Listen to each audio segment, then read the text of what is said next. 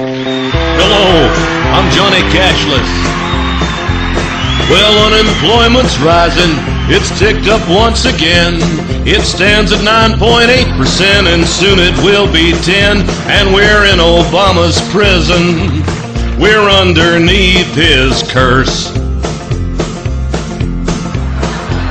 And he ain't doing nothing but making things far worse. Jobs are disappearing. Obama, he don't mind. He'd rather ruin healthcare and leave us in a bind. Yes, we're in Obama's prison, where socialism rules. And the government is run by a bunch of liberal fools. Now, wait a minute, Johnny. That's not fair.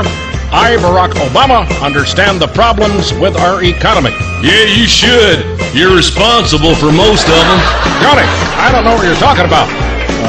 My policies, like cap and trade, will get American industry moving. Yeah, to other countries.